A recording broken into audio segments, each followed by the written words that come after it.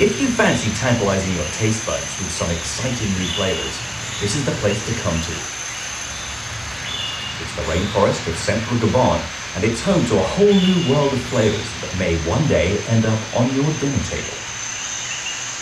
As exotic foods become commonplace in our supermarkets, there's tough competition to come up with something really different. This camp is buried deep in the rainforest. It's inhabited by a group of scientists who are hunting down new flavors. They are looking for aromas which none of us have experienced before.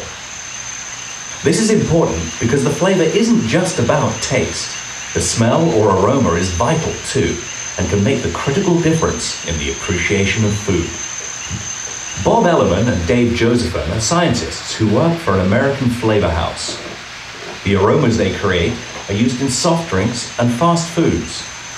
They're masters of blending different flavors together to make a whole variety of tastes. Their aim is to recreate tastes that already exist in nature and to discover brand new flavors. And their search is taking them to places never explored before.